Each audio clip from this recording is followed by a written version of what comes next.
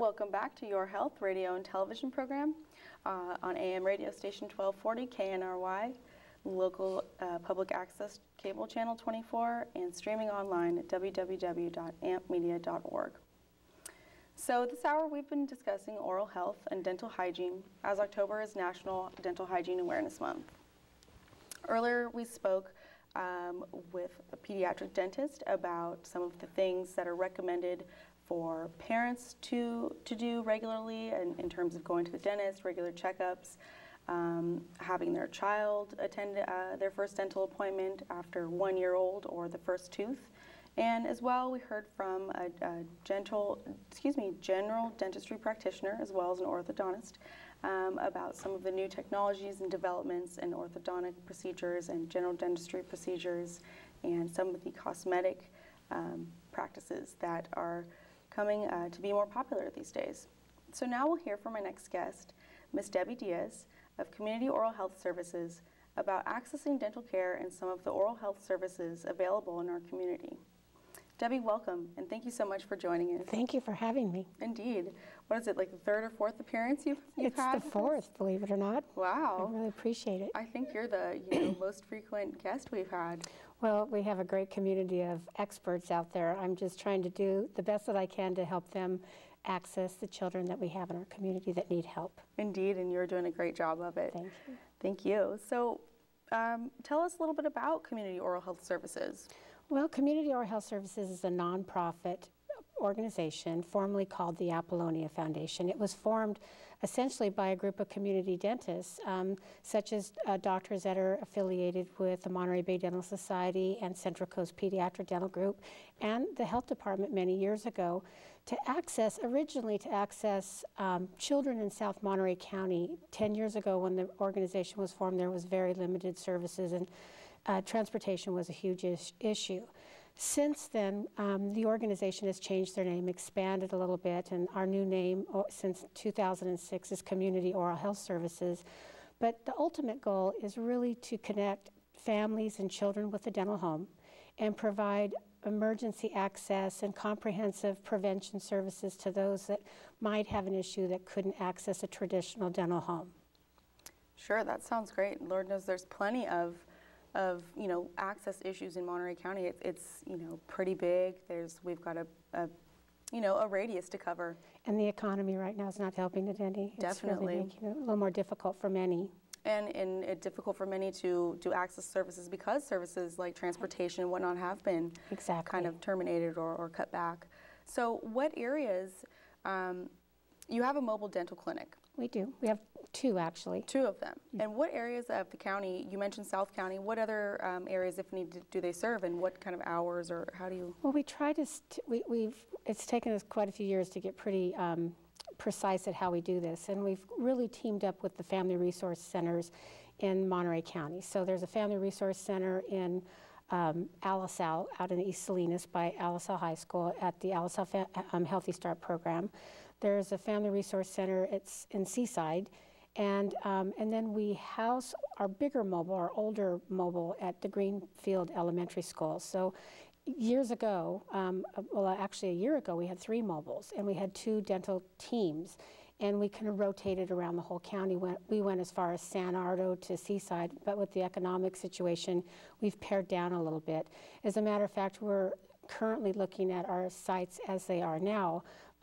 Central Coast Pediatric Dental Group now has an office in Seaside that accepts Medi-Cal and healthy families. So our whole mission of our organization is about access. So we're finding that families are accessing services in an area that we're at. So we're kind of strategically looking at areas that are underserved that we can help out and move to that area.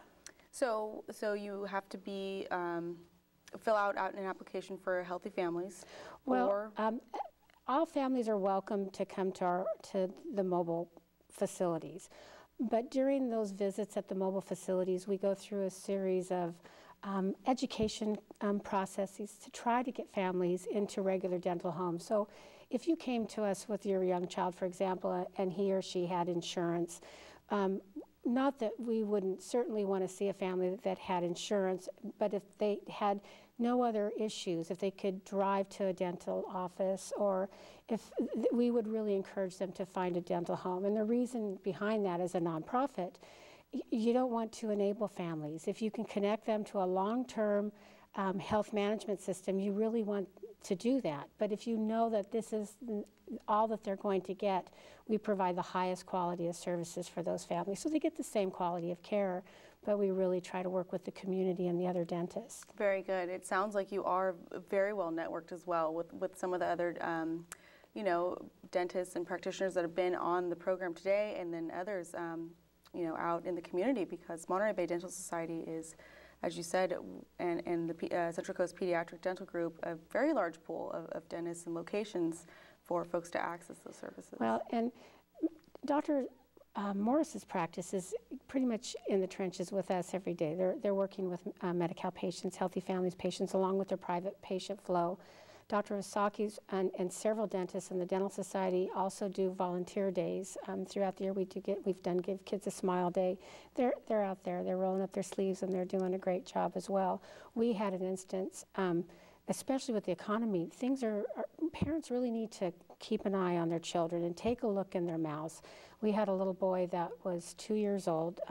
Last month, I got a call from one of the local hospitals, the pediatric department. He was on 2 days IV antibiotics from a severe dental infection. So we're talking, when Dr. Morris says that this can be life-threatening, he really means that this can be life-threatening. Fortunately, you know, well, they came to us. We were able to get them connected to Healthy Families or Medi-Cal. I'm sorry, I can't remember exactly what it was. The parents were referred over to Central Coast. Child was completely taken care of and now is doing very well in school. That's amazing. Thank you so much for that connection and kind of giving us an example of, you know, life-threatening is life-threatening, and that was a serious case. And it's great to hear that story having a happy ending too. It was nice. The mother was a young teen mom, single mom, and she just said, I just didn't know. I just did not know. And that's really what community oral health services is all about, is getting the message out there, getting the word of the connection between oral health and a child's ability to learn, and essentially one's overall oral health. A pregnant woman that has severe periodontal disease, for example, puts a baby, her unborn baby, at a high risk for preterm delivery and low birth weight babies. So we're already starting behind the curve if we don't have a healthy mouth when we're carrying our young children. So oral health really is a matter of starting very, very early. That's amazing. It's you know, it's not what folks think when they think, at least for my opinion, it's not what folks think when they think of oral health, going to the dentist. No, they think regular checkups, the drill, I don't know, braces, but not, oh my goodness, this could really set up, you know, one's life for much greater health and you know, free of complications. And families that are struggling. I mean, if you have insurance and you've gone to the dentist, you know that it's expensive. Mm-hmm. So if you have no insurance, you can only imagine how expensive it might be. There's a lot involved in providing dentistry. That's why it's so expensive. So if we can get parents in at an early age and we can prevent dental disease, we can save families a lot of money over a lifetime. That's amazing. That's how does one make an appointment? So how do we save money? How do we start saving money? How do we? Well, you know, they can call our office. Do you want me to say the number? Oh, please do. It's the area code 831-422-6889. And any one of our care managers will ask them a few questions, find out if there's a potential to refer them to another office, or if we need to get them in with one of our resource workers to try to get them on Medi-Cal or Healthy Families. And we schedule an appointment, we do an evaluation. If we feel that there's an access issue, we can treat the child there in the facility where we're at on site. We rotate regularly, so we're in each location 1 week, if not 2 weeks out of the month, on a consistent basis, so families can tell their friends they're coming back on the 3rd week of such and such. And it's as simple as that. That sounds like you really make it very flexible. You're very flexible and willing to work with the communities, and you're going to them and you're making everything as accessible as possible. That's amazing. Well, like Dr. Morris said, it's not always easy taking care of your child's teeth. We're just out there trying to give parents the tools and the knowledge to not feel guilty when their child's crying, to give them an idea that, this is something that it may not feel good for you right now, but it'll feel a lot better than if you have to sit out in the waiting room while your child is undergoing extensive dental care. Right, and I'm sure that is one of the barriers. We were kind of mentioning this earlier in a previous segment, but that's one of the barriers that parents experience when trying to access routine dental care for their children is that, the child is not clearly enjoying maybe the experience, Right. but even though it's necessary, you've got to do it, and despite if the child's going to be upset with you later on, what are some of the other barriers that parents experience? Well, in our world, aside from transportation, transportation is a huge issue. Another obstacle that we find with families is sometimes embarrassment. Parents don't have the skills or the tools or they are to do what they need to do, and they know that their children are in dental crisis, so they're afraid to come in. They're afraid they're going to get the lecture, so we try to interact on a completely different kind of guilt-free level until we can get them acclimated into a realm that they need to think about. Interesting approach. You Okay. certainly don't want to. I can see how one would feel embarrassed if a reaction from someone that looked into your child's mouth was, oh Right. goodness, what is that? Well, I raised two boys, and of course I work for a dentist. So when I had to take mine to the dentist, I knew that I didn't floss their teeth every night. I came home, I work late, and the thought of, oh my gosh, I hope they don't have a cavity. It's very stressful for parents. But I think another obstacle that's really shameful, and not shameful to the parents, but shameful to us because we haven't been able to get the message out as well as I'd hoped we could, is a lot of parents think that baby teeth are dispensable. They think it's kind of a rite of passage. Well, when I was little, I had a toothache, it'll go away. It's like having an earache. Mm-hmm.